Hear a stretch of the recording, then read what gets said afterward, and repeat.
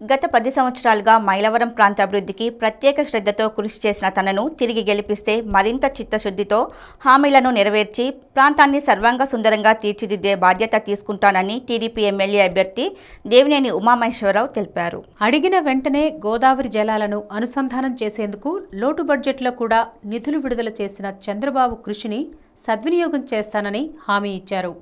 రానున్న రోజుల్లో రాష్ట్రాన్ని సస్యశ్యామలం చేసేందుకు ప్రయత్నిస్తున్న తనను విఘ్నులైన మైలవరం నియోజకవర్గ వాసులు తిరిగి అధికారంలోకి తీసుకువస్తారని ప్రగాఢ విశ్వాసం వ్యక్తం చేశారు. అంటే 420 కేసులు పెట్టారు, 420 చీటింగ్ కేసులు పెట్టారు.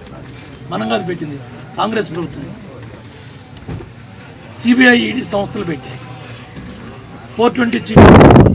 మన మీద నుంచిన అభ్యర్థి ఇవాళ 420. ఇవాళ మనం అభివృద్ధి సంక్షేమం చెప్పుకుంటున్నాం. ఇవాళ ప్రజలు నేను అడుగుతూ ఉన్నాను, ఒక 420కి ఓటేస్తారా, అభివృద్ధి సంక్షేమం చేసిన వాళ్ళకి ఓటేస్తారా? ఒక పోలవరం 68% చంద్రబాబు గారి నాయకత్వంలో పనిచేసిన వాడికి ఓటేస్తారా, ఒక 420కి ఓటేస్తారా?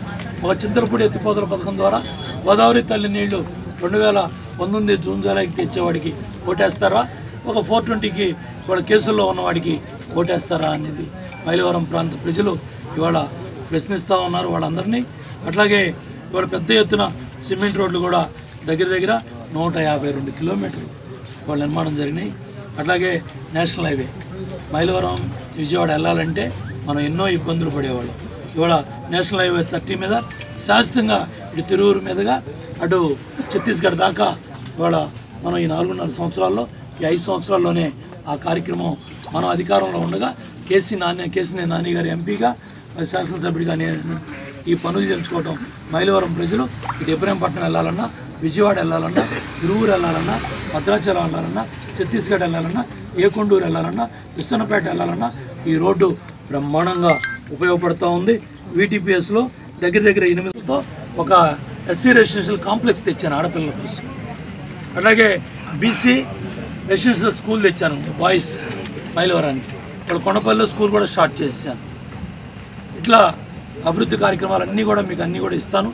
ఇంకా కూడా చేయాల్సినవి ప్రజలు ఇచ్చే ప్రతి ఒక్క హామీ కూడా అడుగుతున్న ప్రతి ఒక్క పని కూడా తీసుకున్నాను. అది కూడా నా బాధ్యతగా చేయబోతున్నాను. సార్, మైలవరం ప్రజలకి ఏం హామీ ఇవ్వబోతున్నారు సార్? ఇంకా హామీ ఏమి ఇవ్వబోతున్నారు? ఇవన్నీ కూడా మొత్తం ఎలక్షన్ మేనిఫెస్టో కూడా మళ్ళీ రిలీజ్ చేస్తాను. Okay sir, thank you sir.